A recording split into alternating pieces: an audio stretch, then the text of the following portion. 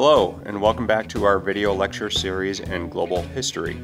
Today we begin a new era in global history, the rise of transregional trade networks. Trade between people throughout Afro-Eurasia had been going on for centuries. However, it really starts to pick up around the 4th century. Perhaps the oldest trade route was the Silk Road. The Silk Road was not an actual road, but a series of overland trade routes which connected East Asia with the Mediterranean world and Europe.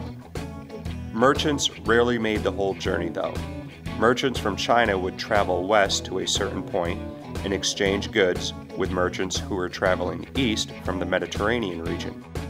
Because travel was mainly done on horseback, merchants could only carry a limited amount of goods.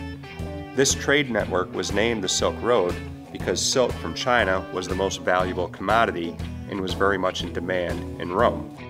As early as the 3rd century BCE, knowledge of the monsoon winds allowed sailors to navigate the Indian Ocean, linking together merchants from India, Southeast Asia, Africa, and Arabia.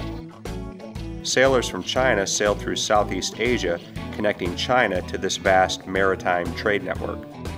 Maritime, or ocean trade, was much more lucrative than overland trade because ships could carry a larger quantity of goods. For many years, the Sahara Desert in North Africa was a barrier to trade, isolating areas south of the desert.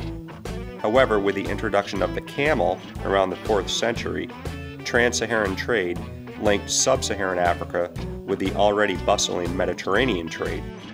One of the most valuable trade items was salt mined in the Sahara.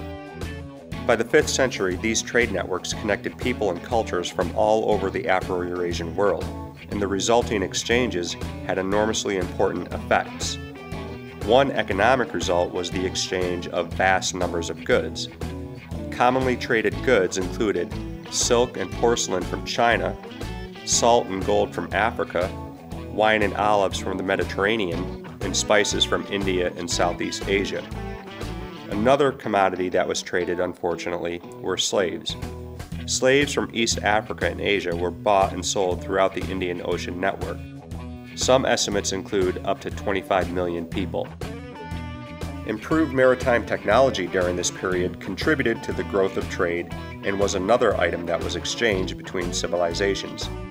Navigation instruments like the compass, which could tell sailors which direction they were heading, and the astrolabe, which allowed sailors to know their location, made ocean travel safer, as did improved ship construction.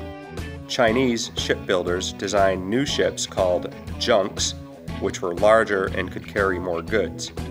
Indian or Arab shipwrights designed a new ship called the dhow, which could sail against the monsoon winds of the Indian Ocean. Another thing that was exchanged as a result of increased contact between civilizations was culture. This is most evident in the spread of religious ideas.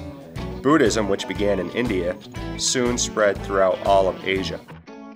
Muslim traders from Arabia spread the Islamic religion into Africa, Asia, and Europe. This process of spreading cultural ideas is known as cultural diffusion.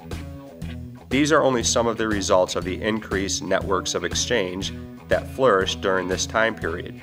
We will discuss some of them in more detail in future lectures.